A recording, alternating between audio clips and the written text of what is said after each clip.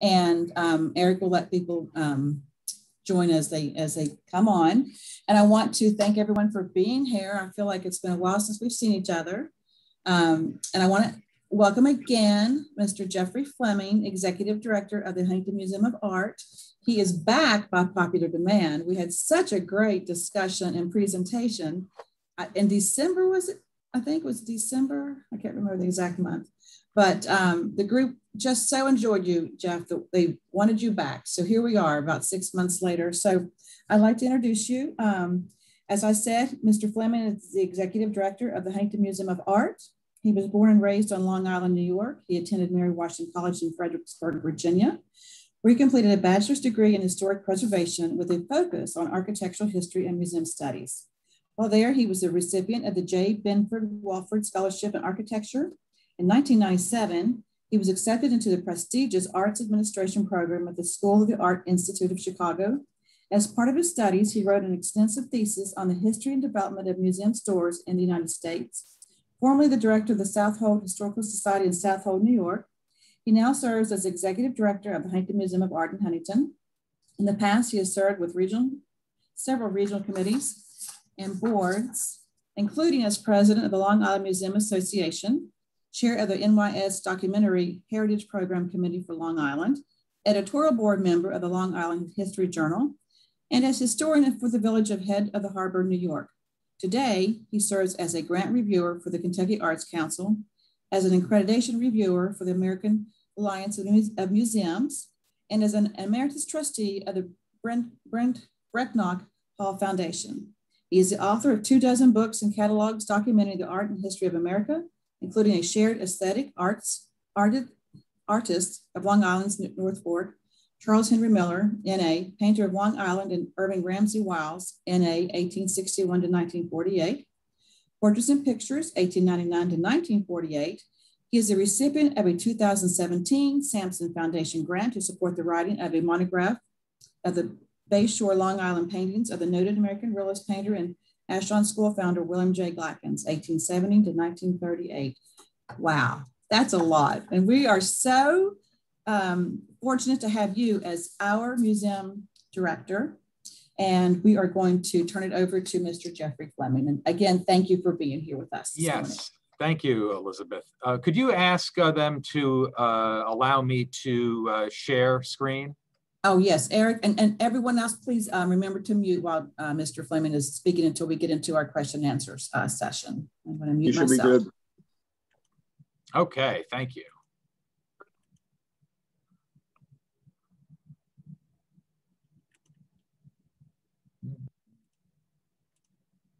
All right, good morning, everybody. Well, I think we're going to pick up where we left off last time. We're going to talk about upcoming exhibitions, again, here at the museum, as well as some cool new items we've acquired for the collection since we last spoke. So it should be a fun talk today. So let's start with upcoming exhibitions at the museum. The museum hosts anywhere between 10 and 18 shows a year, depending on the year. Some are short, some are long. We're trying to reduce that number a little bit just because we hear from our constituents that they miss shows. They don't get to the museum often enough to capture them all. So going forward, we're going to try to have a little bit longer runs for a lot of shows, which might make it easier for visitors like yourselves to come up and see them. So the first one I want to talk about that's coming up is the Sarah Wheeler Charitable Trust Exhibition. And Steve Wheeler and his wife, Sarah, who are shown at left in this wonderful photograph, were residents here in Huntington. He was an engineer from Ohio, and he ended up divorcing his first wife and marrying Sarah, who is quite a bit younger. But they're both very interested in art. They were both accomplished artists. And in fact, we have a work by Steve in the collection here at the museum. But when Sarah passed away, she left a trust which benefits the museum. And it helps to fund the acquisition of paintings pre-1940. Could be anywhere in the world, but all have to be pre-1940, which was sort of a love of her and her husband's. And so that's been around for, I think, about 20 years now almost. And at right is the very first painting we bought with this fund. This is Charles Webster Hawthorne's Old Sea Captain. And Hawthorne was an American artist. He's particularly noted as being the primary instructor up at the Provincetown Art Colony in the early 20th century, where he was a very clever artist. He wanted to make money doing this. In addition to his fees, he organized a art supply shop in Provincetown, which was the only game in town. And so they had very high prices for artists to buy goods from. So he and his brother could do very well. So, kudos to him for bringing in American capitalism into his project. But the Old Sea Captain is a wonderful figural painting by Hawthorne. And that's what he's known for, sort of portraits and figural works. Just joins another Hawthorne we have in the collection at the museum, which is part of the Daywood collection. We've used this fund to enhance our holdings of women artists in particularly. And here are two I want to briefly talk about. At left is a 19th century still life painting by the artist Eliza B. Duffy. She was involved in Philadelphia and in southern New Jersey, but she's really an interesting character because at the time that she was working, she wrote a lot about and pushed for women's rights, especially that women should have their own activities outside of the home, which was not very common at the time, and that husbands and wives should share all the housework. It should not be all left to the woman to do this. And so she was very vocal at the time, which was unusual in the mid-19th century from when this painting dates. At the right is a wonderful still life by Blanche Lazelle from 1918. Blanche Lazelle is one of our great West Virginia women artists. She also studied up in Provincetown with Hawthorne. This is a still life from a period after she had visited the great modernism show in New York in 1913, organized at the Armory. And her work's getting, you can see, a little more abstract, done with dabs of paint, not as impressionist. And in the 1920s, she's going to travel to Paris, France, where she's going to become even more abstract after experiencing the work of artists there. Another nice work in this, that will probably be part of this show, is going to be Virginia Evans' painting of Cold Spring Harbor, another woman artist from West Virginia. She actually got a grant to study at the Tiffany Foundation up on Long Island, New York, where I am from, and did this lovely impressionist view in the 1920s of Cold Spring Harbor along the North Shore. We were very lucky enough this past year to purchase this painting, interestingly enough, from the collection of Mr. Tiffany's former chauffeur, who used to work with the artists and help them. And for that, they were very grateful. And he would often be given paintings by those artists. And many of them stayed in the family collection until recently. So this was a very neat acquisition for us to acquire. Another woman artist, Anne E. Rector. This is 3rd Avenue, New York City. Anne was from Parkersburg, West Virginia. Went on to study on the East Coast of the United States, up in New York, and became a favorite of John Sloan, who painted no fewer than at least 2 or 3 portraits of Anne Rector. I think 2 of which are in a large museum on the East Coast. I'm trying to remember the name of it now. I think it's the museum in Delaware, which holds the Sloan Archive. But a wonderful painting that depicts almost 30 different figures on a street scene in New York City. And you can see this wonderful little boy in the foreground in his little orange cart, and the little girl pushing her doll carriage. It's really a wonderful view of 1920s New York City. Anne would go on to actually join with her mother, who had a design company in New York City, and would run that. And they actually became pretty famous after the war for their furniture, basically mirrored and glassed design furniture. So a really cool painting. It's quite large. It's one of my favorite acquisitions of the past couple of years, because it fills that era of looking at sort of what was going on in 1920s New York, as well as bringing more West Virginia artists back into our collection. So just a really neat work. In terms of other types of works that are by male artists, we have 2 here that I'm going to show. On the left is Lockwood de Forest's On the Nile. And this has a great connection to the Tuma Near Eastern collection at the museum, which we're always adding works to. Lockwood DeForest was another New York artist, but he did extensive travels in the far and Near East. And we held a show of his work about 5 years ago here at the museum. And we were very lucky that the owner of this painting wanted it to go to a museum. So it was actually heavily discounted to us if we wanted to acquire it. So we definitely made the jump to purchase this wonderful sunset painting on the Nile. And then at right is a great painting by Samuel P. Dyke of a view in West Virginia, which we bought about 1.5 years ago, I believe. And Dyke was a Philadelphia, Pennsylvania artist, but often did views in West Virginia. And being able to acquire one of his works for the collection was really neat. And in fact, this painting was actually sold about 10 or 20 years ago at auction. And we were able to buy it this time around at a far reduced price from what it originally sold for. So we always love doing that, getting deals for the museum and bringing interesting West Virginia artworks back to the state. Here's a work that we bought with money from the Wheeler Trust a number of years ago. This is Thomas Hart Benton's Mind Strike. This is the image at the right. It's actually a ink and watercolor, and it is the work that the print on the left, the famous lithograph of the same title, was created for. And we actually own both of these works. We own the original painting as well as the print in our collection. And Benton, of course, is an extraordinarily famous American artist known for his wonderful sort of WP era paintings of America, especially in the Midwest where he was from. But he also was involved in several scenes in West Virginia, this one in particular, which was also created as a small oil study as well. Now, the next show that's coming up that I want to talk about is the Vogel Collection show, and the Vogels are shown here at left. They're a very interesting set of characters. And what they did is they were very interested in art. They were New York City residents. She was a librarian for the Brooklyn Library, and he was worked in the post office.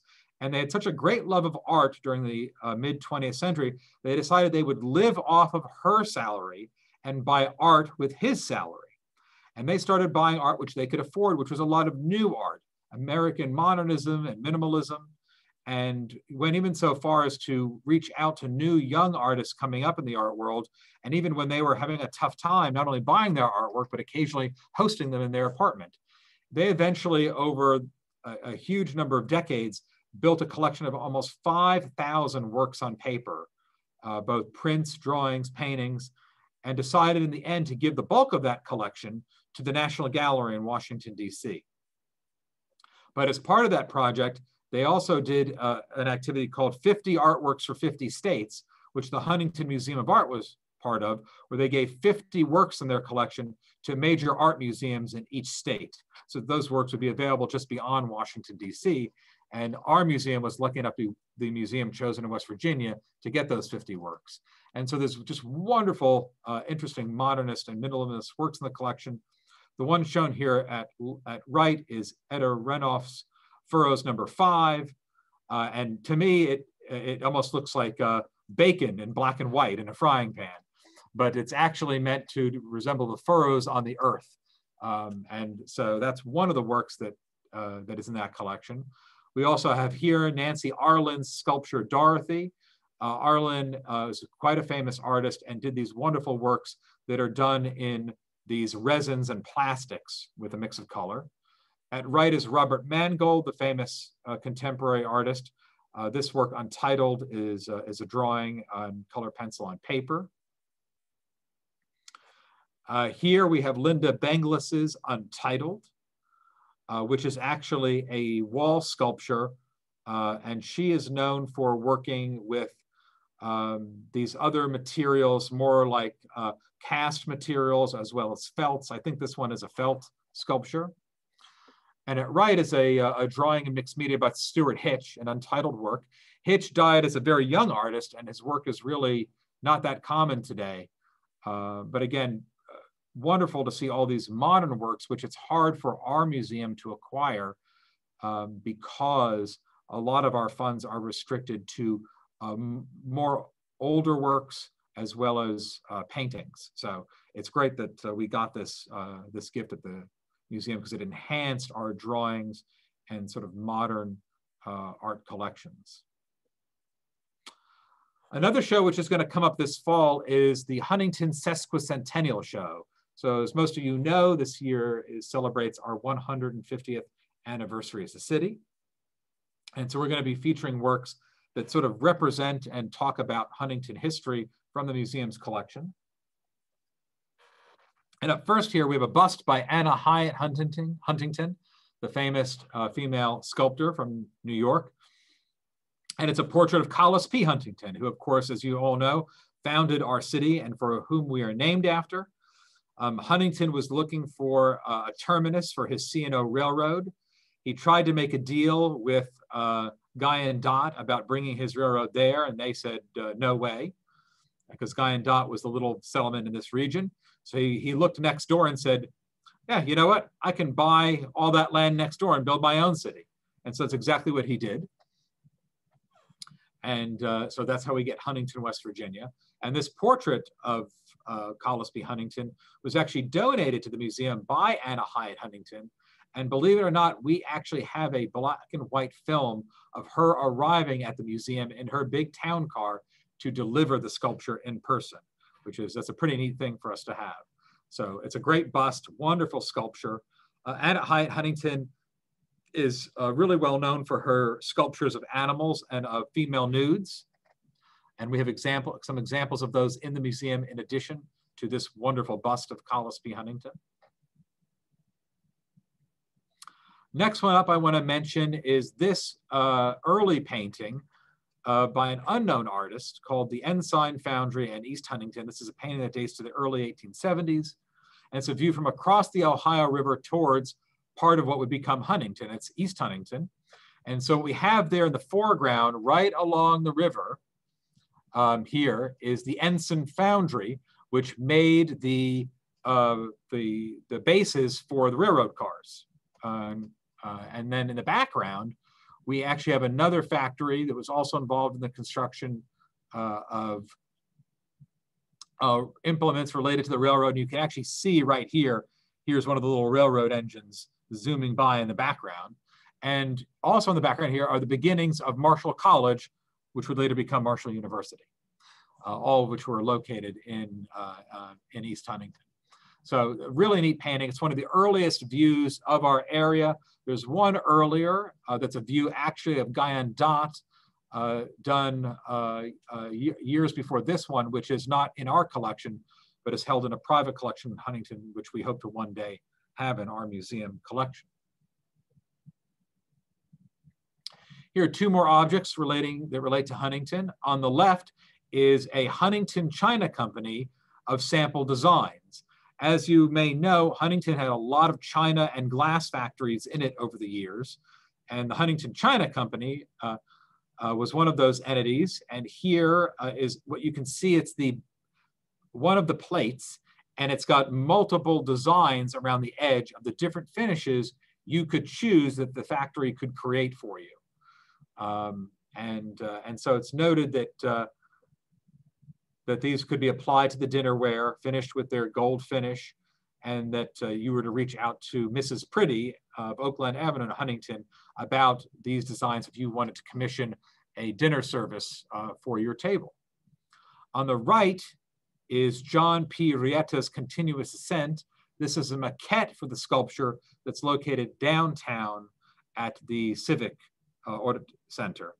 Rietta was actually a very popular sculptor in the 70s, but died very young. He died at the age of 39 while he was in Italy.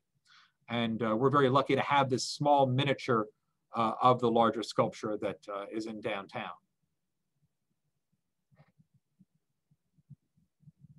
Another show which is going to be coming up in the next year is American Paintings. And so I want to show you guys a few of the wonderful American works that might be part of this show. This is John Russell Meeker's Morning on the Ohio River. So this is a great scene from our region from 1878, so not long after Huntington's founding, but a wonderful painting done in the Hudson River tradition. Meeker was really well known for his southern works, particularly down in the New Orleans area, in the American South. But this is a wonderful painting done here in our region, but further up on the Ohio River, where the height of the bank and the cliffs get much taller as opposed to in Huntington. Here's another work which might be part of this show. This is Guy C. Wiggins' Union Square, Winter, New York City. Guy Wiggins was an American Impressionist painter, known in particular for his winter scenes of New York City and his views done in Connecticut. What's wonderful about this painting, which shows this busy scene in Union Square right about 1913, is that in the background, you can see all these buildings going down along the edge of Union Square. And we are able to identify nearly all of them going down the way.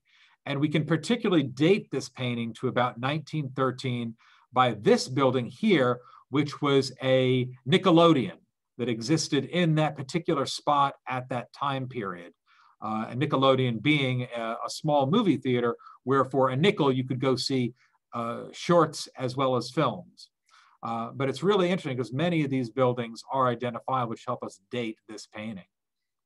In the foreground is the monument to George Washington, which though in the square still is not on this corner anymore, it's actually been moved since this time to the other corner of Union Square. And one of the things I want to point out also about this painting is if you look along the perimeter, you're going to see a line of almost sort of a brown color. That's because what Wiggins did after he painted his painting is he applied this white wash to simulate snowfall over the surface of the painting, which is why it has this sort of soft, more subtle tone to the surface. It really is a wonderful image showing the busyness of the square with all the people and with these wonderful trolleys moving around that we don't actually have in New York City anymore. So really a great painting, one that we acquired just a few years ago from a private estate that was selling it and which we were very happy to secure for the museum. Now going from Impressionism to really a modern work, this is a painting by Werner Drews, the Bauhaus artist. And this very modern landscape of the Delaware Bridge. Dreves came here to America. He settled in our country and created these wonderful paintings as well as woodcuts and different types of prints that he became famous for. He had originally studied at the Bauhaus and did a lot of work in the area of stained glass design. And we were able to purchase this painting, which dates to 1940, as well as several early glass designs by Dreves, which are descended directly in his family and are now part of our collection. Several of them were featured in the recent Bauhaus exhibition that we held at the museum. And so, you know, it's really great to include these wonderful modernist works. This, of course, dating right to the point where we would have to normally cut our painting acquisitions off with most of our funding, but we were able to get it and we're very happy to have it. Another show, which I only have one sort of work to talk about today, is our Latin American Roots show. This is an area that we have in the collection. Several of you may have saw several years ago. We did a show based on the wonderful paintings we have from Mexico and South America, which feature the saints. And they're little retablo paintings, which were done and collected by a family in Huntington. But we're also going to be including in this show modern and contemporary works. So here's Jesus Rafael Soto's F, which is a large print that we acquired about 2 or 3 years ago through the generosity of funding left to us by our former curator, Louise Poland. And we bought a lot of wonderful contemporary print work with that money, this being one of those works. And so this is going to be a way we can showcase some of the wonderful Latin American art in our collection that we don't often get out into the public sphere. So watch for that show. And the last show I want to talk about just briefly is one we're doing with Marshall University. And this will be the Marshall Art Faculty exhibition. The last one we did was several years ago because we alternate shows between exhibitions featuring the work of WVU's art department and Marshall's art department. And so the last one you would have seen would have been about 3 or 4 years ago, and that was the WVU show.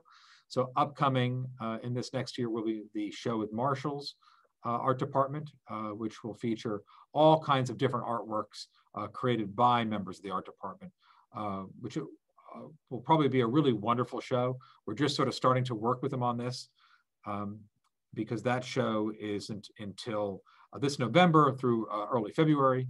So we look forward to seeing what they sort of curate out of their own artworks, because it's always sort of curated by the department of what will be shown when it comes to the museum. So again, watch for that. As I said, I don't have any additional images to that show, but I think it's going to be a great feature to show what the members of the art department have been doing over the past several years in their positions in Huntington. Now, since we've last talked, I'd like to just briefly touch on acquisitions. The museum is always looking for new art to add to our very large collection. We have a number of different funds which allow that. The Wheeler Trust, which we talked about at the beginning of my talk, is one. We also have monies left to us by Winslow Anderson, the noted glass designer, which funds the acquisition of Haitian artwork and artwork that relates to his career and love of more modern and folk pieces. We also have funds that support the acquisition of works on paper, as well as Asian works of art. We also have a fund provided by our former docent, Donald Harper, which funds the acquisition of all types of artwork and conservation, though we tend to focus that on supporting the acquisition of more contemporary works relating to the Walter Gropius Master Artist Program, which is our great program of bringing world-famous artists to the museum who do a lecture, they have an exhibition, and they do a 2 to 3 day workshop on site, which allows regional artists to study with master artists from around the world.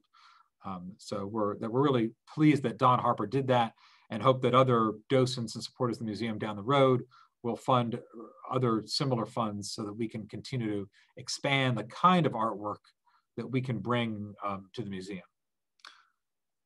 So let's talk about works that we've acquired recently from the Gropius program. This past pandemic year, as part of the Bauhaus exhibition, we held a connected exhibition of ceramic artworks by 6 contemporary masters. And in addition to that, we also decided to host a symposium, which was supposed to be held at the museum, but instead we actually had to do it online as a digital presentation.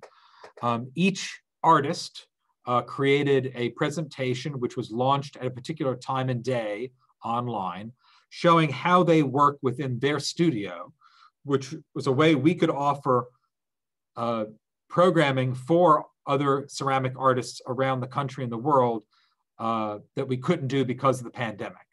So in this exhibition, where this artwork was featured, we decided to purchase a work by each of the artists or pair of artists that participated. So the first here on left is a wonderful ceramic bottle by Bandana Pottery by Hunt and Dalgleish. Really a wonderful, tall, thin contemporary work. On the right is a wonderful bucket by the artist Linda Christensen, shown in more of a natural ceramic finish. Here's another work by Justin D'Onofrio called A Covered Jar. It's a very large work, and you can see how it's sort of layered down on the surface, and it's finished entirely in a matte black finish, which is a neat work for the museum to acquire. And then 2 others at the left, Sanam Imami's storage jar, which is decorated these wonderful sort of floral motifs on more of a sort of almost like a salt glaze ground there. And then a huge work by the noted ceramicist Chris Justin called Cloud Jar, which is this wonderful form that looks almost cloud-like the way it undulates. What was wonderful about the online presentation that was part of this acquisition is that normally for this symposium, we would have had 50 people on site who would have been able to participate with these artists. Since we did a digital upload, many more people were able to participate. And what I can say right now is that those videos are well in excess of 100,000 views online, which is an incredible number of people being able to look at that, that program that we would never been able to have done on site here in Huntington. And it continues to grow on a monthly basis.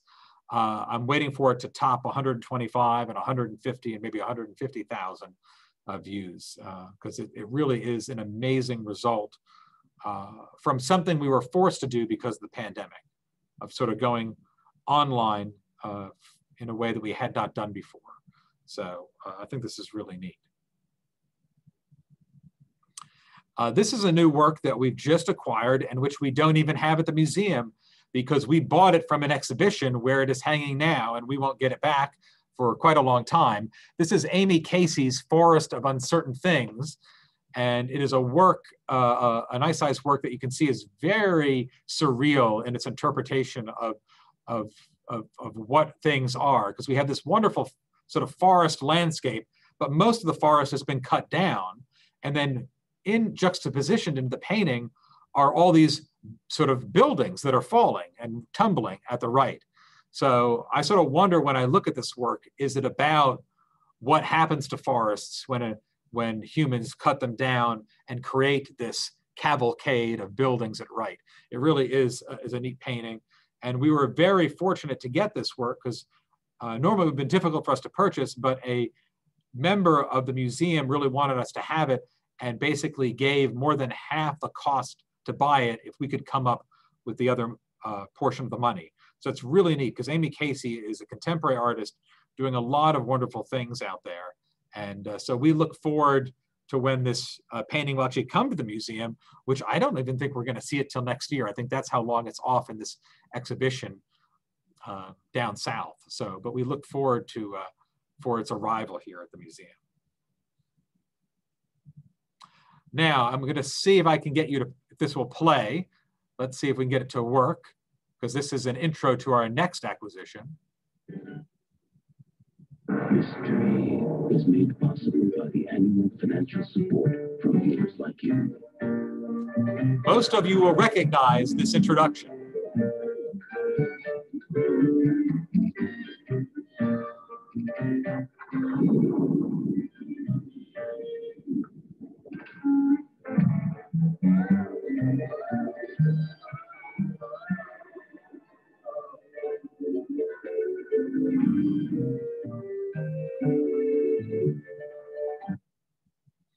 So,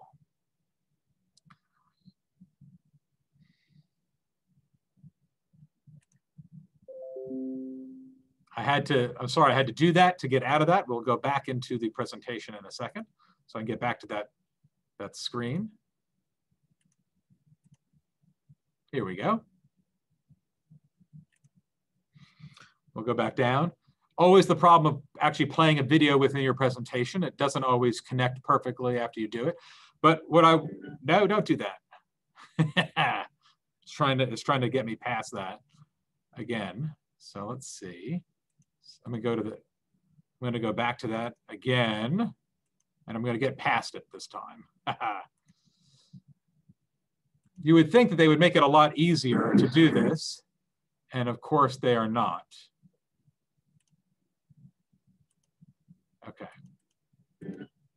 Here we go. Hey, got it finally. Okay, so what you just watched was the introduction to Mystery, the PBS series. And what you were looking at are the designs of Edward Gorey, the famous illustrator. And here's one of his books here in this image.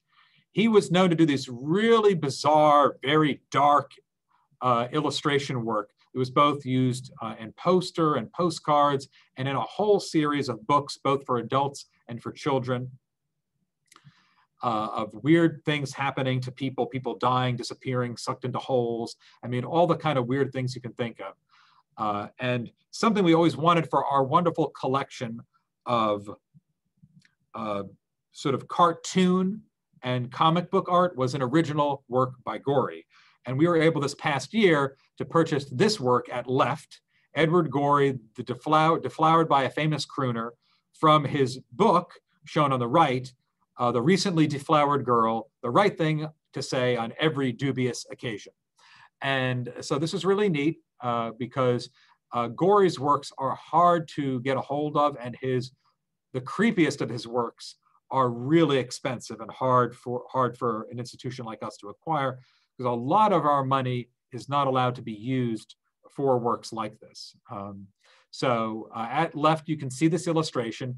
And this book of dubious occasions is all about very weird and strange and circumstances. This one has a sexual nature to it, in terms of the story is that a famous crooner comes to town and has a little mini affair with this young woman and signs something to her, and then denies that. And so she confronts him when she sees him next time. And he says, well, no, I never signed that piece of paper to you. And well, she says, well, then will you actually give me a real, a real signature? Because he's denying this in front of all her girlfriends. So really a fun little thing. But it was great to get this original illustration. And it's going to actually be going up soon in a line exhibition to talk about how artists use line to create artwork and how that connects to other exhibitions going on in the museum. So just a really neat thing for us to add to the comic and cartoon collection, which many of you may know is really fine. We have a lot of illustrations for things like Batman, Superman, and other things in this collection. So this is a great new addition for that. For the Bauhaus exhibition, which we had this past year, we acquired a lot of new work for our collection to build a Bauhaus collection at our museum, which we never really had before. And this is important because many of you may know the museum was expanded in 1970, more than doubled in size, by the famous Bauhaus architect Walter Gropius. But the museum never had a huge collection of work relating to that movement. And over the past 2 years, we've added to it. And this most recent piece, which we added just a few months ago, is this wonderful bronze sculpture left by Zoe Green Mercier called Untitled. And she is shown in the photo at right with one of her larger exhibitions where she won the Grand Prix International. She was a woman artist who joined the new Bauhaus in Chicago and studied there, and did a lot of work early on using collage. And we have one of those works in the collection right now, is in addition to the sculpture. And those collages were layers of paper and fiber and other material layered through pieces of glass, which are really neat. We have one of those. But she later went on to become this famous sort of abstract sculptor working in bronze. And we really wanted one of her bronzes. And a few months ago, this one turned up in a sale, and we were able to purchase it and add it to the collection. And it's really cool because building this collection is really a great connection for the museum, since we're one of the only museums ever brought to completion by Gropius.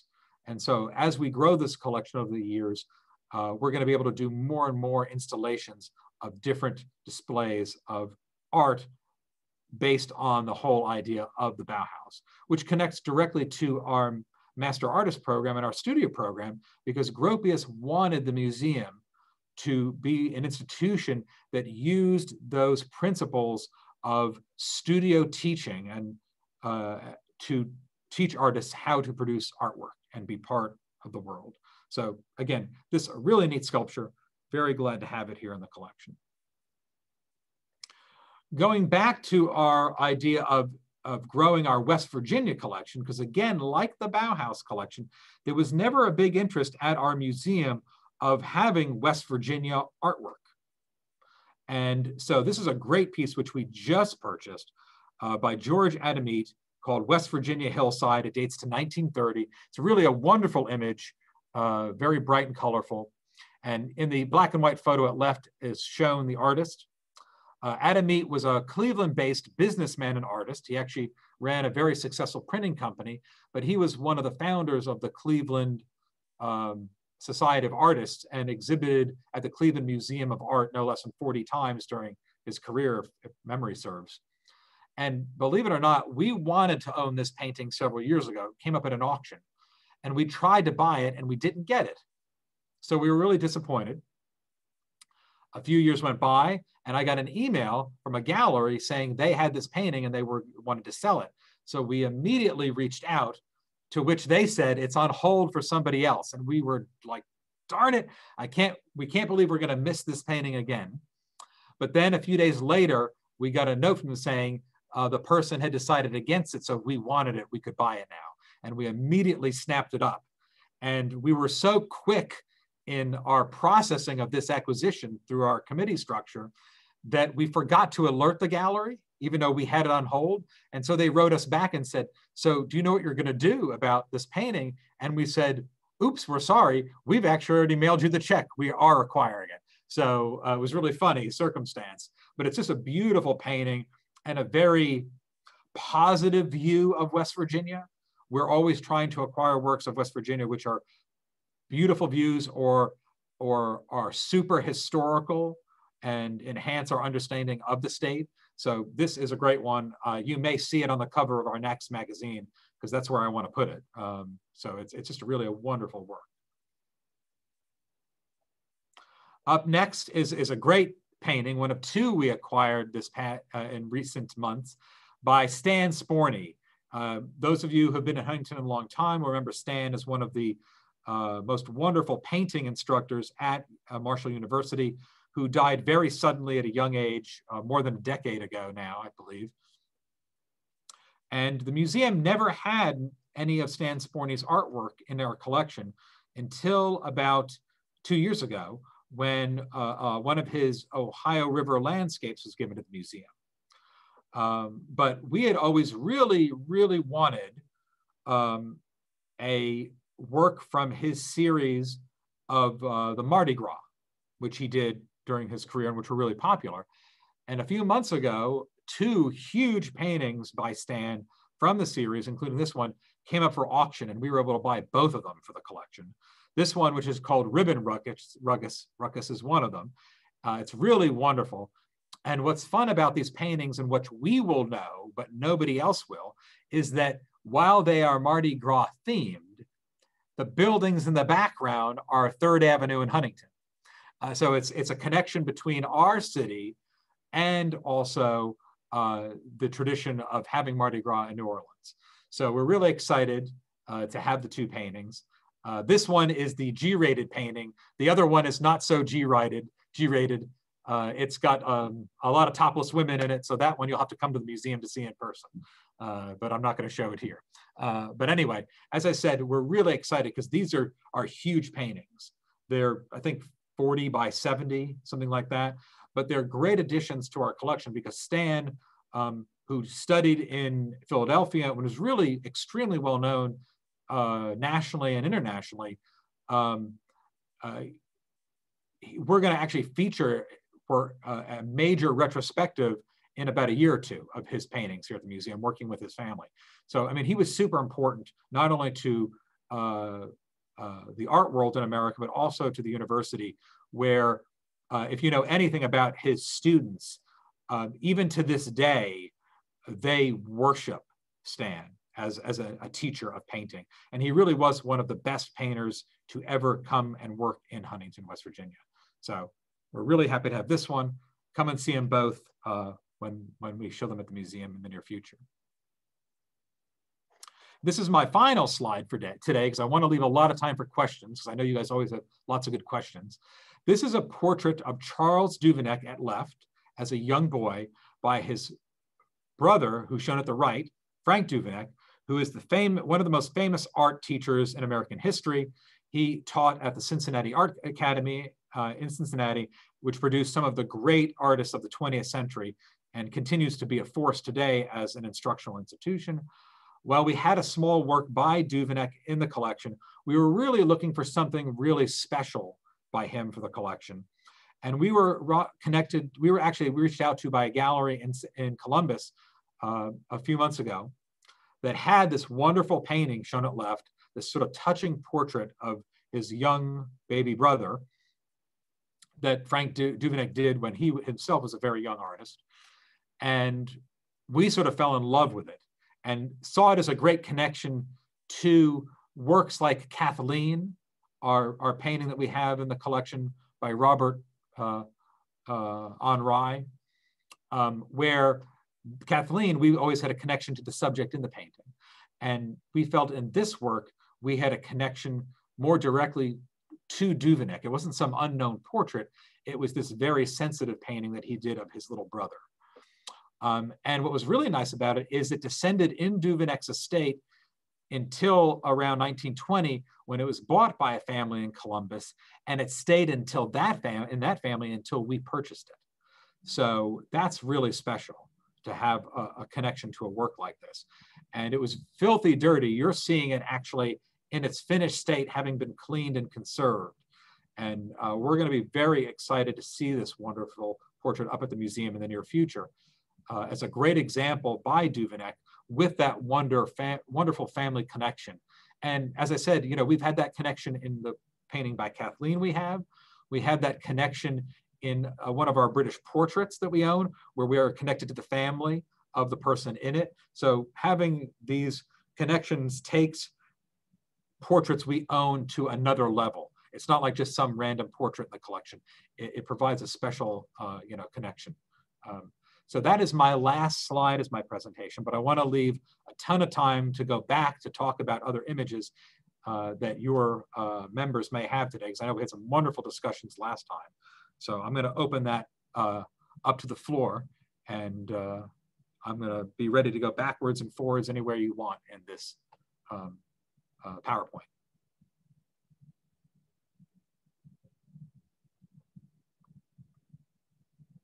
Most of you are muted, so I can't hear you. I don't think anybody else can, so. I said you may unmute yourself, so you may ask questions and participate in the discussion. Yes, I just received a notice of the Blanche Lozelle exhibition. Can you talk a little bit about that? Sure, let me go back up to the front here where we have one of the Lozelles in an image here. So here is Blanche Lozelle at the far right here, the still life. Blanche Lozelle is probably our most famous export as an artist. You know, raised in West Virginia, she studied on the East Coast. She became very involved with the Provincetown art colony. And the show that just opened up this past weekend is really special because it does include a couple of the pieces that the museum itself owns, but includes a large group of works that are owned by Lozelle's descendants, which haven't been shown before. So these include woodblock prints and paintings, which are really wonderful. Lozelle, you know, she originally was a typical American Impressionist painter. But after the experience of the great modern art exhibition held in New York at the Armory in 1913, begins to change. And you'll see this in this work we have here in this slide, where her work is getting a lot more abstract away and more like the work of Seurat, where you're using, you know, little dots of paint to create the painting, you know, the pointillistic approach.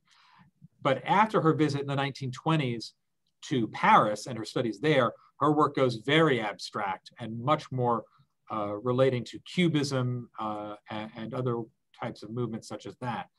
And we're very lucky that there are several prints in the exhibition that's up right now that sort of feature that style. There's also a wonderful painting, actually a beautiful still life, which if you compared it to this one, it's totally cubist. It doesn't look anything like this.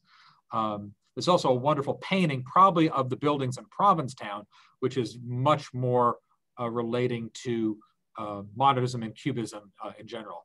So I encourage you to come see that exhibition because she is so famous and known nationally and internationally as being one of the super artists who came from West Virginia. I actually wish we could have more of her works in our collection. but she is so famous that her works tend to be very expensive and hard for us to chase after.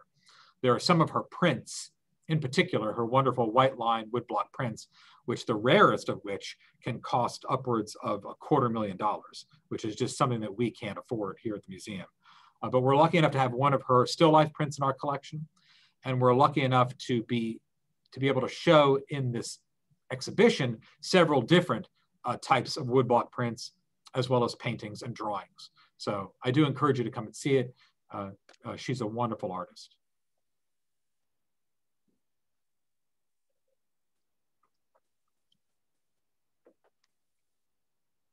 Jeff, I'm interested in the china, because I am a collector of lots of china patterns and crystal. And sure. I had no idea. I know that we had glass factories, but I did not know about this this china. So did Mrs. Pretty handle all the orders for it, or did her family own the company? Can you tell us a little more about that? And do you have any other pieces at the museum? I don't know the answer to the first part of your question. My belief is she was one of the owners of the company, that her family owned this company.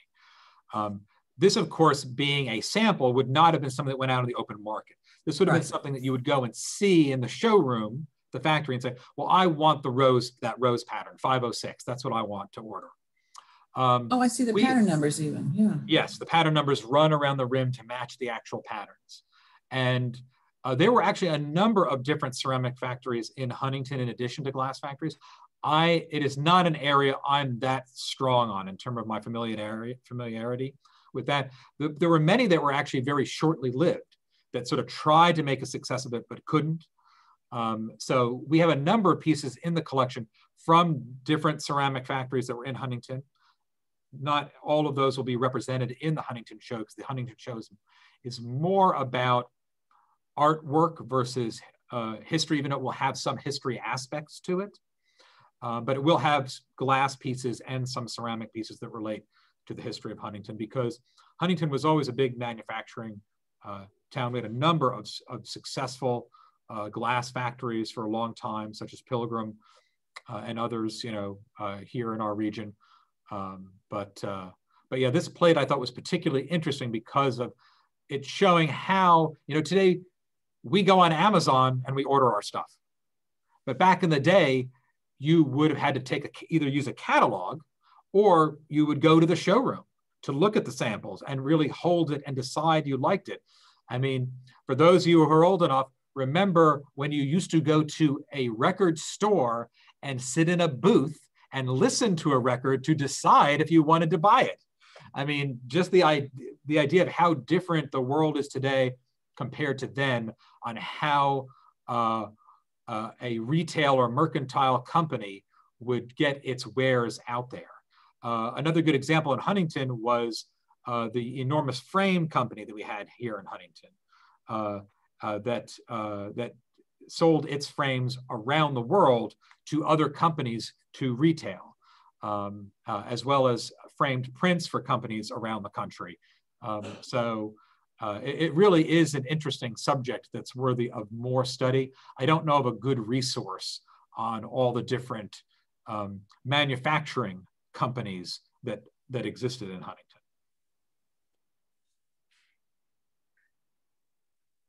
Questions?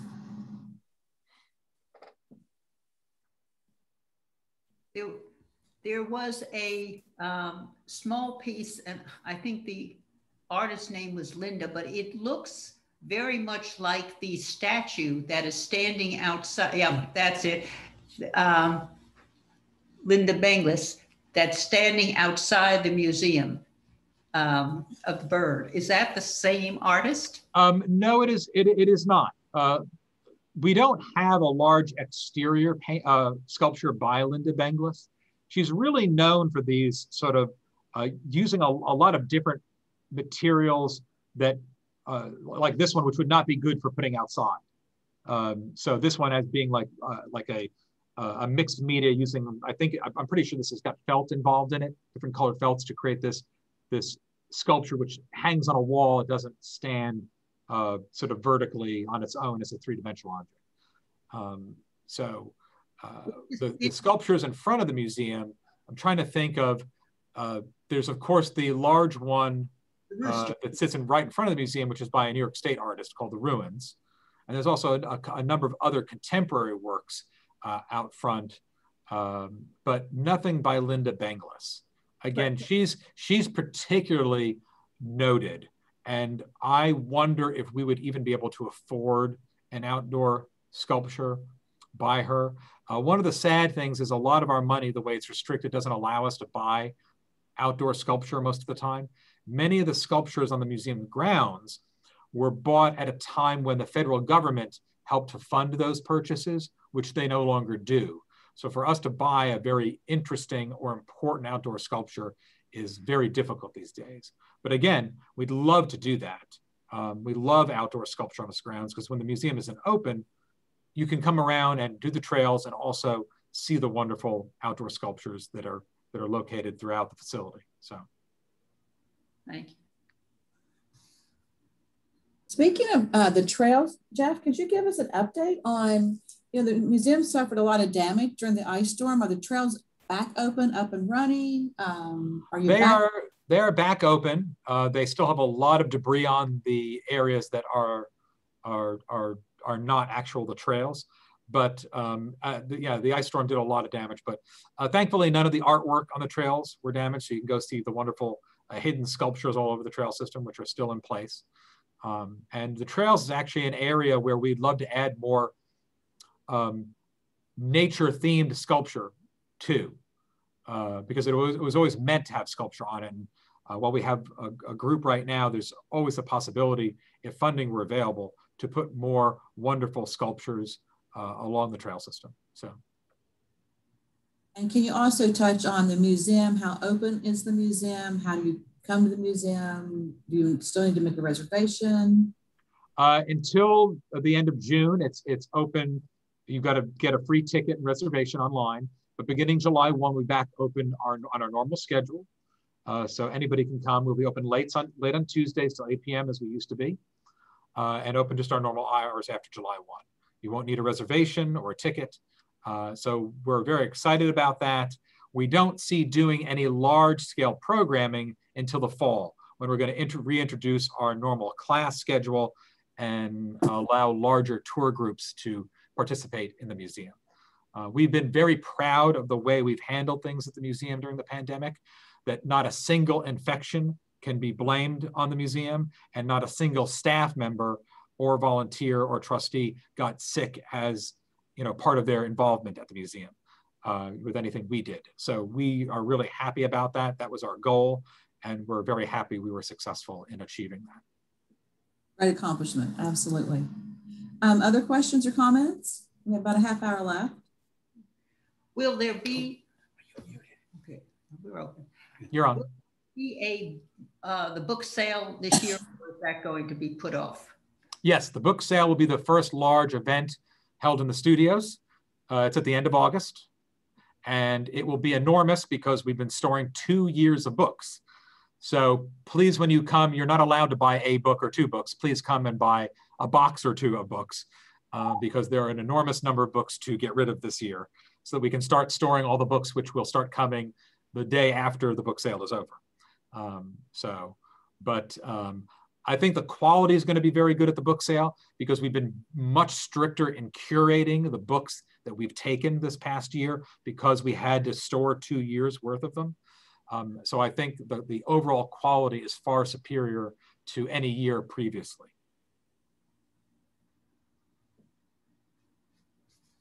And the community has missed that, the book sale. Yes, yes. It should be really good. Are you looking for any special art at this point? You've acquired a lot of new art and you have restrictions, but is there anything that your heart desires and that you're looking around, going to auctions for?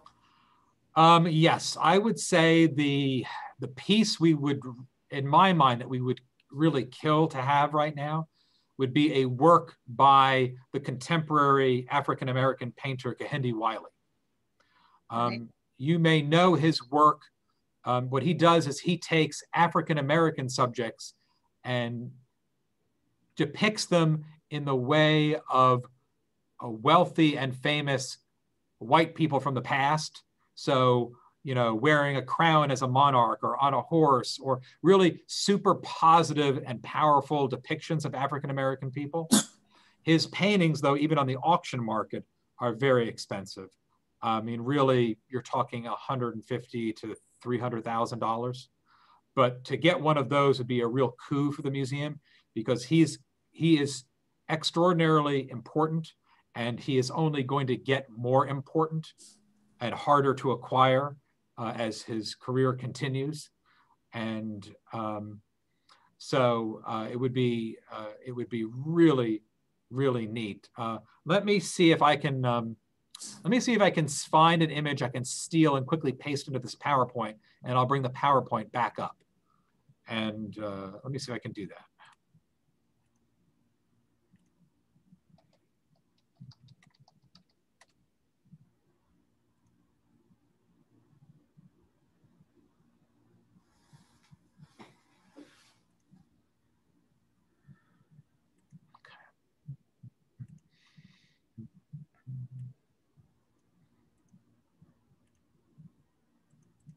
Whoa.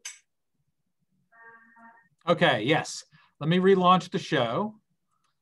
Okay, and I'm going to show you. Oops, went too far. Hold on a second. Okay, and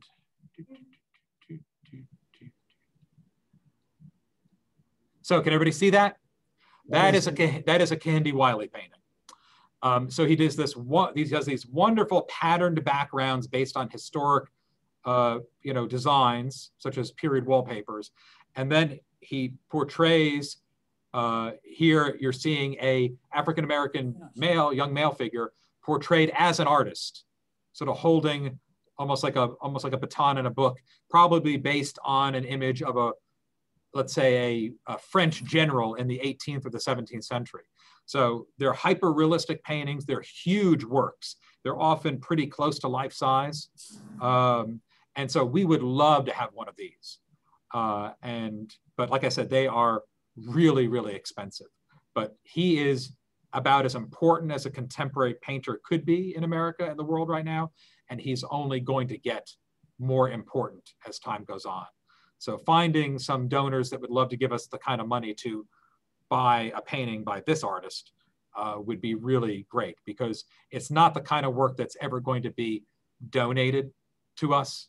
We just don't have that population in our region who can afford to collect these kind of works. These works are really collected, in the wealthiest circles. So. What's his name again? What would you say his name again? Kehinde Wiley. So his first name is Kehinde. Last name Wiley. And he is the one who painted President Obama's formal presidential portrait, which is at the National Portrait Gallery. So really a superb artist. So you would have had to have been able to acquire his paintings before that, for them to be at all. Even before that, they were very expensive. Like we keep watching several. They come up at auction quite regularly, and if we had $250,000, we could get one.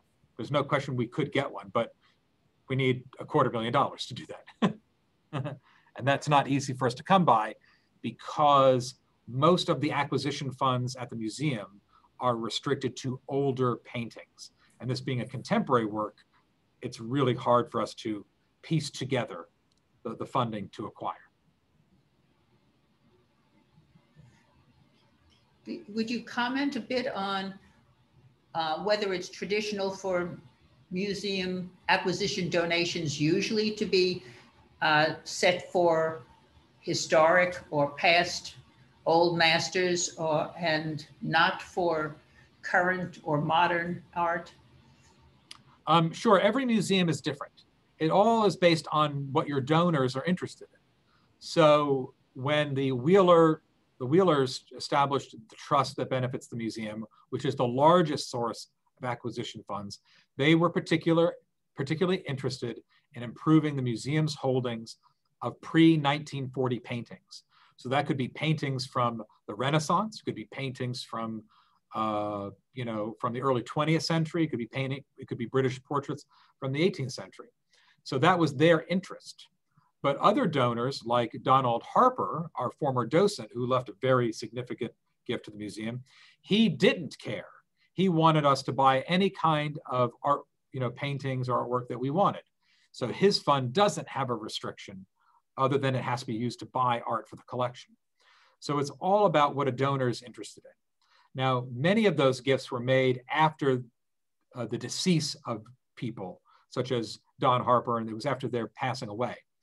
I sort of would hope that one day we would get a donor who would give us a large fund at the museum while they were alive to buy artwork, so that they could enjoy what was being selected and being involved in the process. Because there's nothing more fun than being part of that process, of saying, yeah, let's buy that, and then coming to the museum and standing in front of me and saying, wow, I love that we bought this. I think the saddest thing about bequests, that happen at the end of somebody's life, is that person who made it happen doesn't get any of the benefit. They don't get to participate in whatever it is they were funding, whether it's buying artwork or funding a children's program or building an addition or whatever it happens to be. I like Julius Rosenwald's statement. He was one of the founders of Sears, who also funded all of the construction of African-American schools in the South. And his quote was, "Give while you live," so that you can be part of the success of what you're giving towards. And so I think it's so much more fun to be part of the process when you were a donor than to have missed it entirely. So like I said, if anybody wants to help me buy one of these paintings, got a little money to spare, we're ready to go. This is Jane McKee. I just wanted to comment and ask you if you saw a recent New York magazine that had the art of Winfried Rembert, who had passed away, and he did chain gangs, and he had been in prison, and he learned this tool kind of, I don't know, some process that he did these, and they are just amazing. And I hope that you'll see that. I'll have to take a look for it. I don't know off the top of my head, but there's a whole collecting area of prison art created by prisoners, whether it be paintings or sculpture or folk art or self-taught art. It's really an interesting topic and has been featured in museum exhibitions in the United States, whether regionally or nationally. I think we have a couple pieces by artists in our collection that were created when they were in prison. Not a lot, it might be 2 or 3, but that's a whole area that people study and write about and collect from, which I think is super interesting, because so many of them are self-taught. They may not have been artists before they went in, but they're in for such a long period of time because of whatever crime they committed, that they decide to take it up as something and either learn to be really professional and proficient, or tend to be more on the sort of self-taught folk art side of it, where it's a little more primitive in style, but still extremely interesting. And that's been going on for a long time. There are prison systems in the United States that did in the past have gift shops, and they feature the art created by prisoners in their prisons. There's only a few that still do it, I think, but in the past, that used to be a way that those prisons would make money for the prison, is that that artwork would go out to be sold and it would benefit the prison, not the prisoners. And so you'll find a lot of work done way back, sort of 20s, 30s, 40s, and 50s that were created as part of that process. So really, really an interesting subject, and one that's worthy of exhibition in museums. I think Mr. Rembrandt did his after he had been in prison to deal with his memories and the trauma and all of it. And they are just very moving, very moving. So I hope you'll look. Definitely, I will.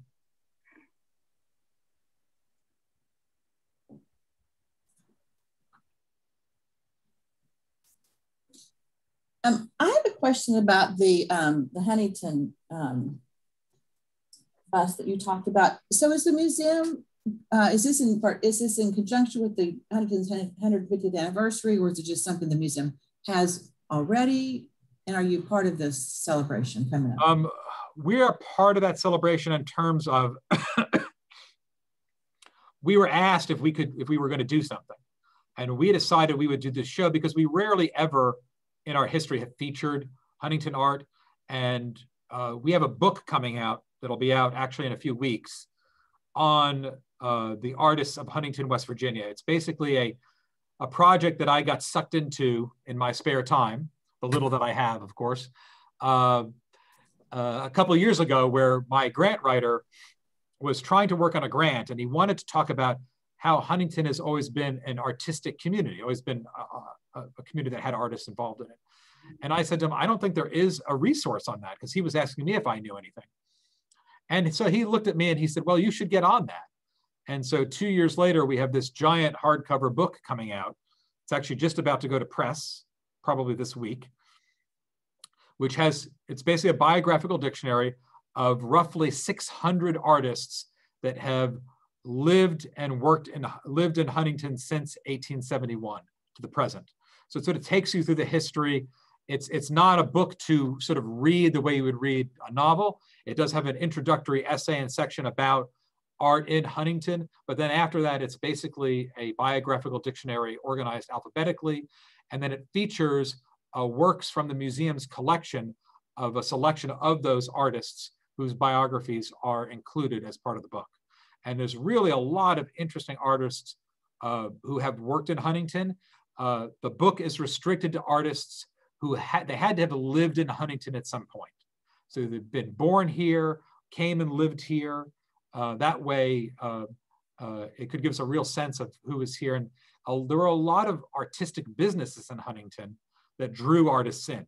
The ceramic factories, the glass factories, the frame making factories, and many of them continued on from there and had their own careers or got involved in other artistic pursuits after working on those. So I think it'll be really interesting for people and be a great reference when people stumble across a painting in Huntington and say, I know that name, it's in that book, and they can learn about who that person was. So it should be really neat to have that in conjunction with this exhibition, which is coming up. From going to press to actually having it in your hands, do you anticipate that being? Yeah, it'll be exciting. I think if we go to press this week, in about 6 weeks, we'll have it. So that'll be sort of, end of July, maybe. So will it be sold just at the museum or around town? It'll be sold at the museum, and we're hoping to feature it at a couple different stores around town as well. Excited to see that. Other questions or comments? We just have a few minutes. Elizabeth, this is Jane again. This is just for you. Okay. Every few months, could we just have Mr. Fleming back on? He's so wonderful, and I would just love to see him be a regular. Oh, he needs to be an honorary member of our group, which I think we could actually do. That's a question for Mr. Fleming. We could have, as he's putting things together, if he would want to come and do a bonus talk whenever he would like to reach out to us and share something with us. It doesn't have to be an hour and a half. We would certainly entertain that idea. Not to put Jeff on the spot or anything. I know he puts a lot of time into these slides, but if he wants to hop on every now and then for a half hour, 45 minutes, we certainly would entertain that, would we, group? So if Mr. Fleming would like to do that, we will have it anytime we can get him. And we are hoping to open back up in September. Diane, are we still on target for that, for our September meeting to be in person? It makes perfect sense. I think the world is opening. I think most of our members have been immunized. And I think people are really anxious to be back and see humans, you know, in the flesh. Yeah. So what we also could do is in the fall schedule in conjunction with the museum a time that we could come up and have a special tour with the museum. Jeff, would that be possible if we give you enough advance notice? Yes, and it would be nice because then you'll be able to see the Huntington show opens, when does it open? It opens September 18th. Ooh, so okay. It'll be up September 18th to the beginning of January. So doing something in the fall where you can see that show, and you'll be able to see at the same time that you come to see that. If we do it sort of, let me see here. If we do something in September, you'll be able to see the Wheeler Trust Show, you'll be able to see the Vogel Show, the American Painting Show, and the Sesquicentennial Show. So all those will be up, and we'll connect to this talk that I've done today for all of you. So. Well, we'll find a time to come up in September. It sounds like that would be a really good month to and kind of kick off being, you know, back open and back together. So we'll talk about that as a group and then find a time with you. Is there, before we get into our discussions outside of this discussion, is there a day or time that you have that's more open to schedule something like this that we can be thinking of at a later date? No, I mean, it should be pretty easy in terms of scheduling something. Once we're open, we'll work with Cindy to coordinate having a group come up. That's who's going to have to coordinate it. But there isn't necessarily a better, you know, time of day. Well, we'll just get together as a group and decide a good time. Well, do we any party comments or questions? Before we've got about 10 minutes if you need to squeeze something in. I think it's been a great discussion and loved the presentation, Jeff. And each time you give us that kind of information, it really enforces the feeling that we are so lucky to have the Huntington Museum of Art here, and we're so lucky to have you guiding it. Thank you. Absolutely. The Jewel of Huntington with a fantastic director. Does it get any better? I don't think so. The collection here is really special, and I think a lot of people overlook it. Remembering that the city of this size has a collection of this quality in it, I mean, it is really amazing. And it's something that we tell people all the time because, you know, you get that look of like, could there be something that good in West Virginia? They can't believe it, but there is. And so we're going to continue to, you know, hold great exhibitions and acquire as many wonderful things as we can to keep our collection on top in our state.